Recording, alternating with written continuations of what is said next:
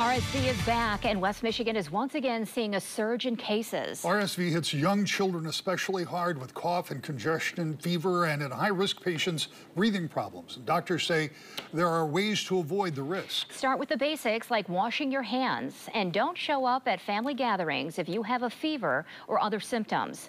Doctors at Corewell Health say their facilities were at or near capacity with RSV cases over the last weekend.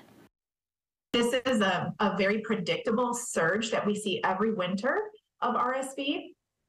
We did see a very high volume of that last year, and it's a little bit too early in Michigan yet to know if this is going to be better than last year, worse than last year. But even before the COVID-19 pandemic, we see this surge of RSV every winter, and we are well prepared to care for patients coming in with this.